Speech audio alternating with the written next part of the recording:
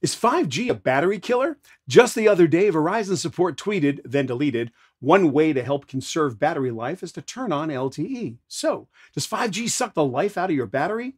For Verizon and AT&T customers, the short answer is yes, because at the moment they only use 5G for data, so your phone is constantly hopping between 4G and 5G connections, which is a battery killer. You add in the fact that the promised 5G experience uses a lot more bandwidth, and you've got a good argument for defaulting your phone to LTE unless you're doing something that would truly benefit from the high speed and low latency of 5G.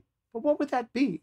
You can't make a faster phone call. You can't stream any faster. You can't text any faster. Maybe you can browse the web a little faster, but is that worth the battery life?